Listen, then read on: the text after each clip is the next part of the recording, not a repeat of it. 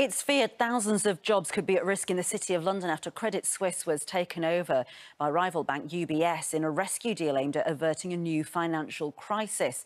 That's great, isn't it? It's actually really moving. Isn't it? Hello there. Our top story here, it's reported European judges could be on the brink of backing down over government plans to send migrants who cross the channel in small boats to Rwanda.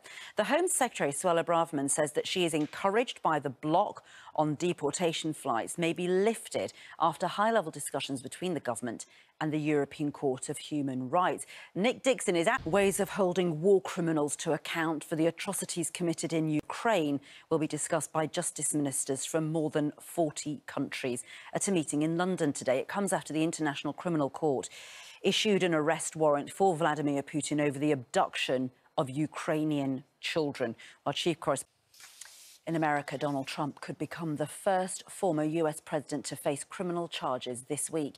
He believes he could be arrested as soon as tomorrow for allegedly covering up hush money payments to the adult film star Stormy Daniels during his White House campaign in 2016. He has gone online to urge his supporters to protest.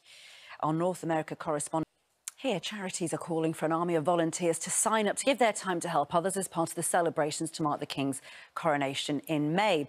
Thousands of opportunities to volunteer with 1,500 charities are being made available from today on the Big Help Out app.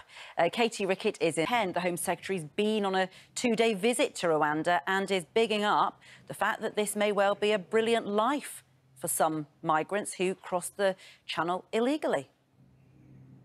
These war crimes charges haven't actually stopped, well, at least one international leader from going to have face-to-face talks with Putin today. It's China's leader, isn't it? Yeah. How seriously are the police taking his sort of rallying call for people to protest in the streets? Of course, you know, we've had the history of what happened at the Capitol building in our recent memory.